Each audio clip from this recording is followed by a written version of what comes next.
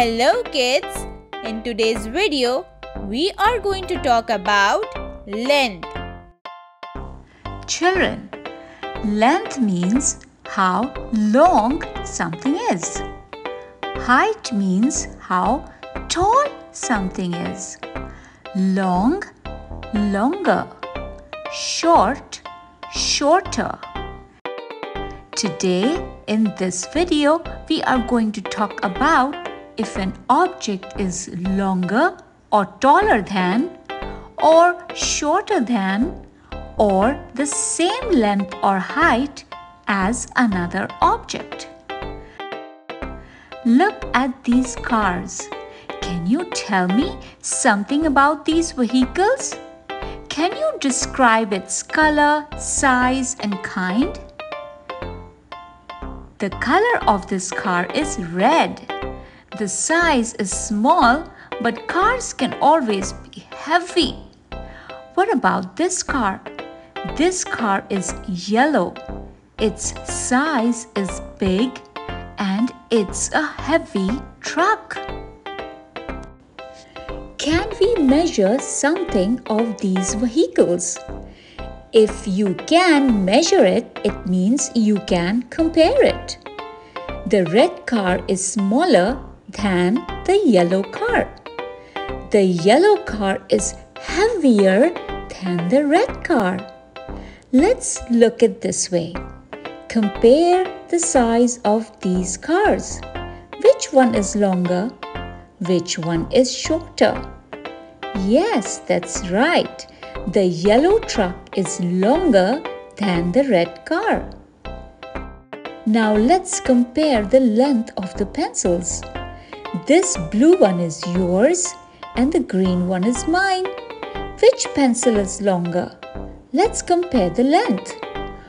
What did you say? The green one is longer? Are you sure? Let's try again. To compare the lengths, we have to make sure to line up the ends of the pencils, just like we did with the cars. Now it's very clear that the blue pencil is longer than the green one. Now it's game time. I will show you a picture and you will compare the length of the objects. Is the yellow bat longer, shorter, or of the same size? What do you think? Oh, but wait! Let's line up the ends of the bats. Yes, you are correct. Yellow bat is longer than the red one. What about these trees? Here are the ends of the trees which are already lined up. Is the red tree taller, shorter, or of the same size? What do you think? Yes, the red one is shorter. And what about these buildings? Here are the ends of the buildings which are already lined up for you. And both are of the same size. Awesome! You did a great job. Look at these squares. These are 6 squares for 6 plants I got for my garden. Some plants are tall and rest are short. So either it could be 4 long and 2 short plants. Can you think of any other ways? Yes, there can be 3 short and 3 long plants as well. Or 1 short and 5 long plants. Awesome!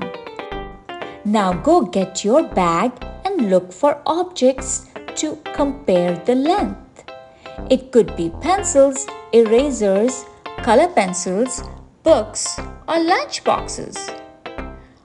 Wow, you did a great job. So next time when you want to compare the lengths, don't forget to line up the ends of the objects. I will see you in the next video. Bye-bye. Like, share and subscribe.